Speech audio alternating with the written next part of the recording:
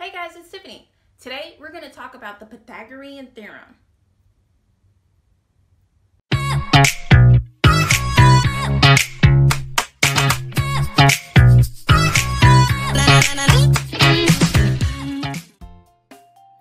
Pythagorean Theorem. Some things to keep in mind. The Pythagorean theorem states that the square of the hypotenuse of a right angle is equal to the sum of the squares of the other two sides. You will need to use a radical as the inverse operation for the exponents to solve for the answer. The formula used for the Pythagorean theorem is a² plus b² equals c². In this triangle, I know I'm dealing with a right triangle because there's a square at one corner. That square is where the right angle is. That means that angle is exactly 90 degrees. Sides A and B are the two sides that are next to or adjacent to the 90-degree angle. Side C is the hypotenuse. It's diagonally across from where the right angle is. I like to think of the right angle box as sort of like pointing to the hypotenuse. This is what I mean when I say that. If this box were an arrow, in my mind, it's pointing to the line that's diagonally across from it with this corner right here, okay? It's saying, hey, the hypotenuse is over there across. So side A is called a leg, side B is called a leg, and the hypotenuse is side C. The hypotenuse is always the longest side of a right triangle. Let's take a look at example number 1. For example number 1, I have this right angle that has a leg of 3, 4, and our hypotenuse length is unknown, so it's just represented as C. I'm going to start off by writing my formula. a² plus b² equals c². Now I'm going to fill in everything and solve. My A and my B can be either leg. It doesn't matter which one. You don't have to say A is the smaller of the two legs or B is the larger of the two legs. It does not matter. It's going to work out correctly either way you do it. The C, however, always has to be the hypotenuse, which is always the longest length on the triangle. Let's plug in 3 and 4 into our formula. I'm going to put 3 in for my A, and remember to write squared. I'm going to plug 4 in for my B, and remember to write squared. And then that equals c². Now I'm going to solve for the two numbers that are on the left side of the equal sign. 3² equals 9. 4² equals 16, and c² is just brought down. 9 plus 16 equals 25, and that equals c². Now I need to get the c by itself on the right side or the left side of the equal sign. Well, right now it's already on the right side, so I don't really need to move it. I just need it by itself. What's over there with the c is the 2.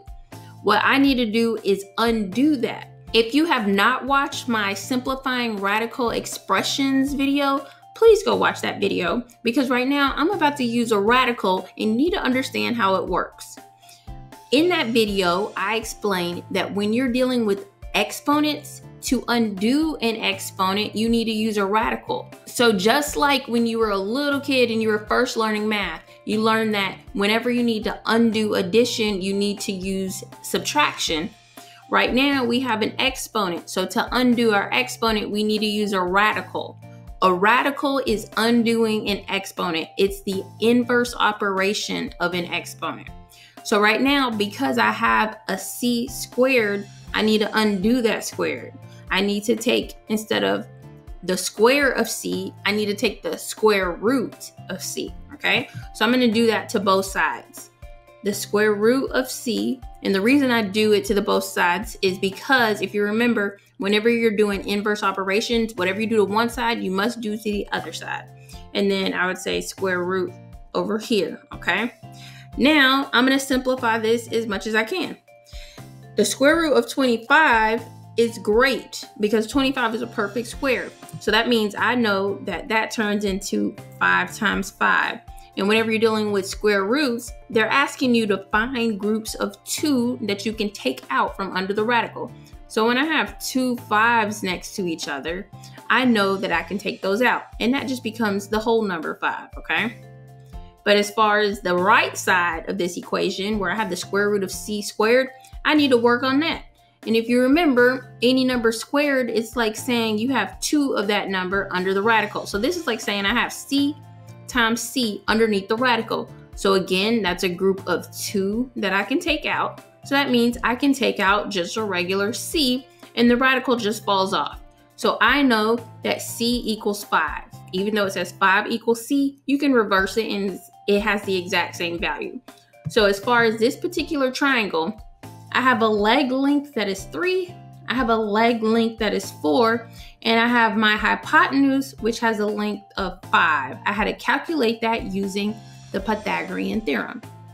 So the length of my missing side is 5.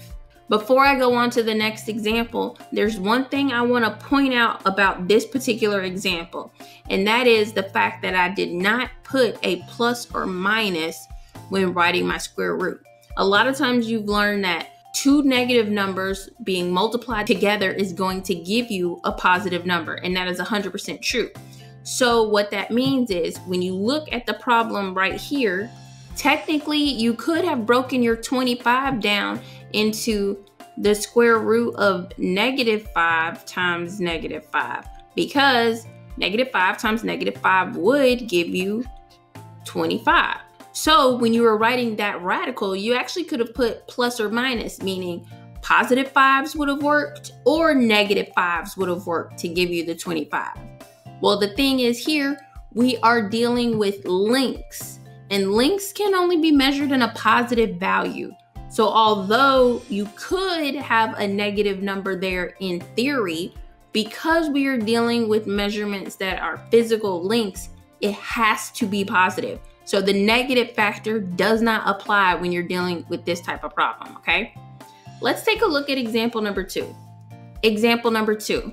I have another right triangle, and I can see that again, it's my hypotenuse that is unknown. I know that because it's the only length that doesn't have a number. It has a letter. So the letter is a placeholder. It's telling us, hey, I don't know what this is. Instead of writing an actual number, I'm gonna write the letter C.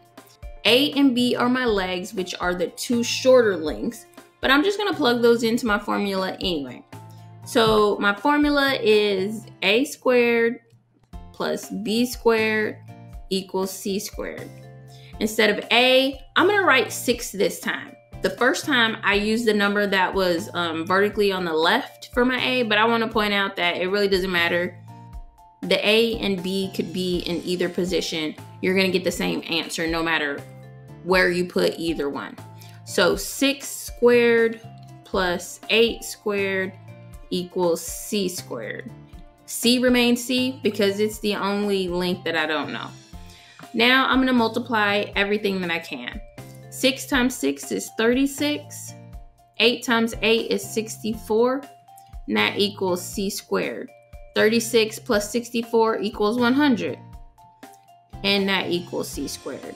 Now I'm going to take the square root of both sides because I want to undo my exponent over here. Whenever I want to undo something that's an exponent, I need to remember to use a radical, okay? Also, when we're dealing with solving an equation, I have to remember that whatever I do to one side of the equal sign, I have to do it to the other side of the equal sign. So I'm going to take the square root on the right, and I'm going to also take the square root on the left. Well, I'm going to simplify my square root on the left because that's actually a pretty easy problem. The square root of 100 is nice because 100 is a perfect square. So this could be written as the square root of 10 times 10. And that means I have a group of 10s under the radical, so 10 can come out. Now, as far as the square root of c squared, that is the same thing as the square root of c times c. That means I have a group of c's that can come out, and that means I have a c here. The radical just drops off. Now I know that the length of this side c is 10, so I'm gonna write 10 over here.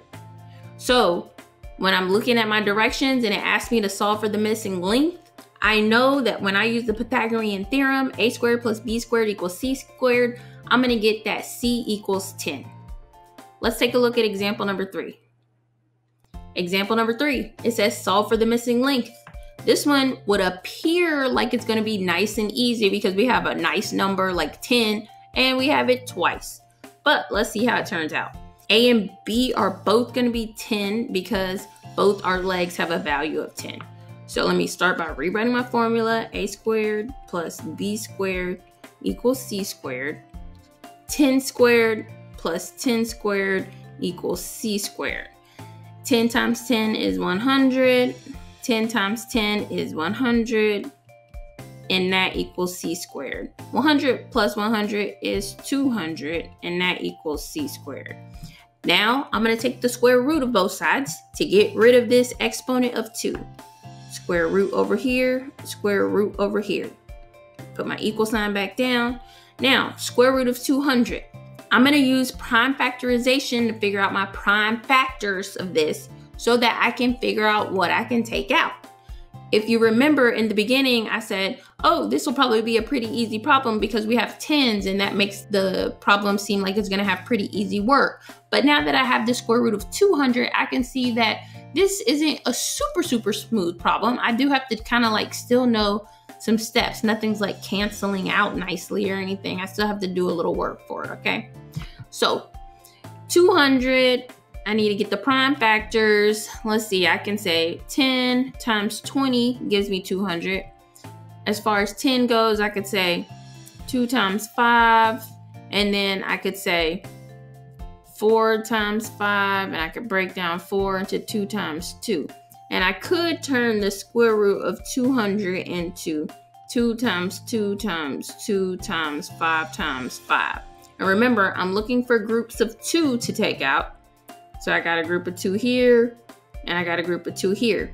I can take a 2 out, and I'm going to multiply that by the 5 that I can take out, and then I'm left with a 2 under the radical. 2 times 5 is 10, and then that's square root 2, okay? Now I need to deal with the radical that's on the right side. Remember that square root of c² is the same thing as c times c. And that means I have a c that I can take out. So this becomes c by itself and the radical drops. So the answer to the length c isn't a nice, neat number like you may guess when you look at this problem. The answer to the length of c is 10 square root 2. That is in its most simplified form. Some people want to put this in a calculator and calculate the square root of 2, but you're going to get a repeating decimal and it's not precise.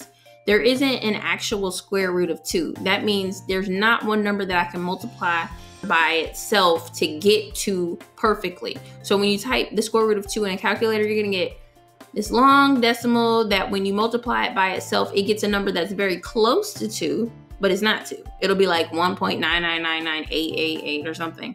Okay, so it's not precise when you do that. And not to mention, it's kind of like tedious. Who wants to write all those decimals?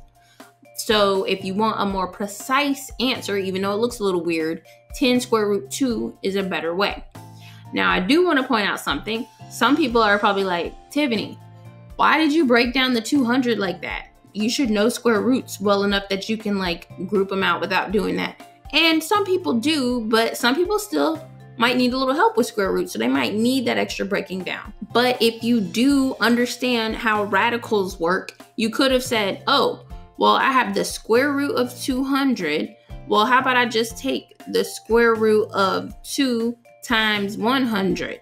I know that 100 is a perfect square, and so that means it's the same thing as 10 times 10. So I know that I can just take out a 10. So it turns into 10 square root of 2 because these two 10s were taken out, okay? So that's a little shorter. You might be able to see that. If you can do that, more power to you. Do that, okay? I feel you. Like, skip those steps. But sometimes people don't understand every single step. So I try to break it down in case somebody still maybe doesn't get something in between there. But like I said before, I do have an entire video explaining how to do this. So if you're not sure how to do this, please go check out my Simplifying Radical Expressions video.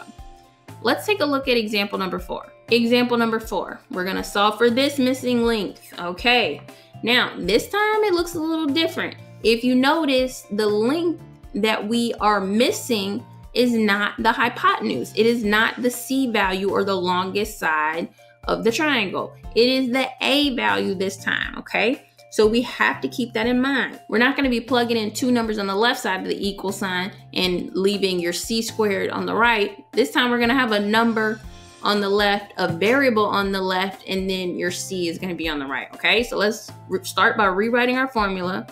A² plus B² equals C², okay? A, I don't know what it is, so I'm just going to write A². The B has to be the 15. I know that it has to be the 15 and not the 17 because it has to be one of the lengths that is right next to the 90-degree corner of the triangle, okay? So now I'm going to put 15 squared in for B, and as far as my C goes, it's 17 squared, all right? Now I'm going to calculate these exponents and multiply the 15 by 15 and the 17 by 17 and simplify as much as I can. A² plus 15 times 15 is 225. And that equals 17 times 17, which is 289. Now I need to solve for A, meaning I need to get A on one side of the equal sign by itself. Right now, over there with the A is the square, the exponent next to it. We're not going to touch that first. And then there's also a plus 225. Let's move the plus 225, okay?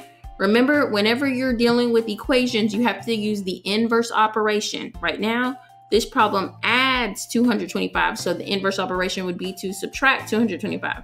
So minus 225. Now I have A² equals 64 because 289 minus 225 gives you 64. Now I need to get rid of this exponent over here that's next to the A. So remember, to undo an exponent, we use a radical, okay? So I'm going to take the square root to get rid of the square that's next to the A. But I got to do that to both sides. Remember, an A² under a radical is like the same thing as A times A. And that equals whatever this is going to be. And the square root of 64 is a nice problem because 64 is a perfect square. And that equals 8 times 8. So that means a nice even 8 can come out and the radical just drops away. The same thing over here, because we have double A's, they can come out as a single A. So the answer to the missing length is A equals 8, or the length of the missing side is 8. Now let's take a look at example number 5. Solve for the missing length. This time, B is our missing length, okay? Let's start by rewriting our formula. A² plus B² equals C². A has to be the 7 because it has to be whatever is next to this 90-degree box, okay? So 7 squared plus B, I'm going to write that as the letter B because I don't have a value for it. And that equals C², which is 20 squared. Now I'm going to solve this as much as I can. I have 7 times 7, which is 49, plus B², and that equals 400 because 20 times 20 is 400. Now I'm going to subtract 49 from both sides.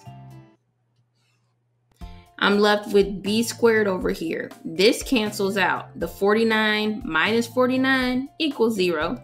So now I'm left with B² equals whatever 400 minus 49 is, and that is 351.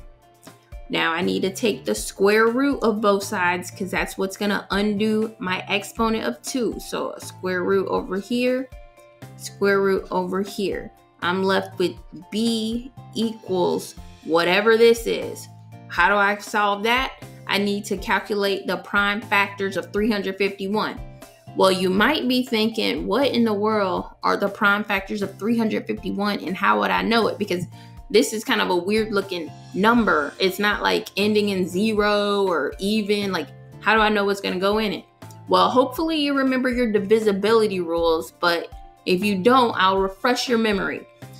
I know that 3 can go into this number very easily just by looking at it, because I remember the divisibility rules for 3 say that if 3 can go into the sum of the digits, then 3 can go into it. So what I mean is 3 right here plus the 5 plus the 1 equals 9. And 3 can go into 9 evenly. And because it can go into 9 evenly, that means it can go into this whole number evenly. Isn't that amazing? Yes. Now, I'm going to use that rule to let me know that I can break this down into 3 times something. I don't know what the other part is, but at least I know 3 can go into it. Well, if you don't know, you can divide and you're going to get 117. And then you're looking at 117 and you're probably like, well, how in the world am I supposed to know what goes into that? And again, I would say because you need to know your divisibility rules. And I'm looking at it again and I can add all these up and I can see that 3 goes into this again because 7 plus 1 is 9 again. So 3 goes into 9. So I know 3 goes into this. So now I can break it down again, and that's 3 times 39. That gives me 117. Same thing again. 3 plus 9 is a number that's divisible by 3. It's 12, okay? So I know 3 can go into this again. Now I can break that down into 3 times 13, okay? Now I'm looking at all of these in numbers and I can see that they're all prime, okay? I have 3, 3, 3, and 13. So I could rewrite this radical but with those 4 numbers underneath it, okay? So that would look like this. The square root of 3 times 3 times 3 times 13. And I can pull out a group of 3s, and I can't pull out anything with those. So b equals 3 times the square root of 3 times 13. 3 and 13 can't be broken down anymore, or you can't do anything with them. So to simplify those, it's best to just go ahead and multiply them back together. So 3 times 13 is 39. So the length for side B here is 3 square root 39. So again, one of our links here is an example of a time where the radicals or your answer doesn't work out to be a nice, smooth whole number, but it's okay. And in this form, I would say is its most precise answer. Don't type that into a calculator and get a decimal and write it down as your answer unless that's what your directions tell you to do. If they say round to the nearest hundredths place, then okay, yeah, it sounds like they want you to write the radical portion as a decimal. But in my opinion, it's way more simplified, I guess you could say, to leave it as a radical. It's a more precise answer. It looks neater. It's not as messy as having like a really long decimal. And it is a true answer. Anything else would be like rounded or sort of estimated. Now, let's take a recap. The Pythagorean theorem states that the square of the hypotenuse of a right triangle is equal to the sum of the squares of the other 2 sides. You will need to use a radical as the inverse operation for the exponents to solve for the answer. The formula used when working with the Pythagorean theorem is a² plus b² equals c². If you have a triangle that has 2 shorter lengths, a and b, and they are adjacent to a right angle, your opposite angle is your hypotenuse, and we usually label that as c. The a and b lengths are your legs, and your hypotenuse is your c length. Now you try. Comment with the correct answer below. Look at this triangle and tell me what is the length of the hypotenuse. Once you've commented with your answer, head over to my website and click video answers if your answer is correct. supereasymath.com. Don't forget to like and subscribe. Did you find this video helpful? You can support this channel by donating to Super Easy Math through PayPal.